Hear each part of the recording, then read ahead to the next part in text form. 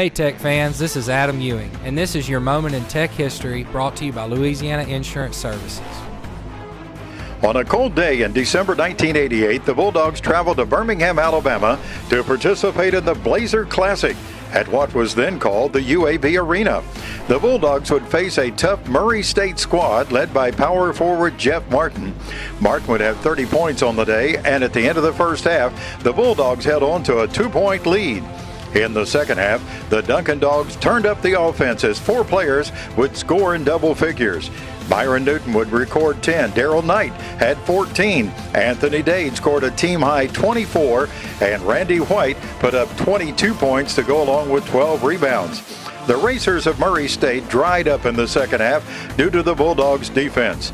Only shooting for 37%, this allowed the Dogs to run away with it late, winning by a comfortable score of 87-69.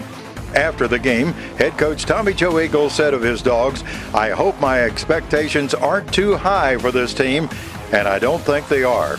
This moment in Tech history has been brought to you by Louisiana Insurance Services.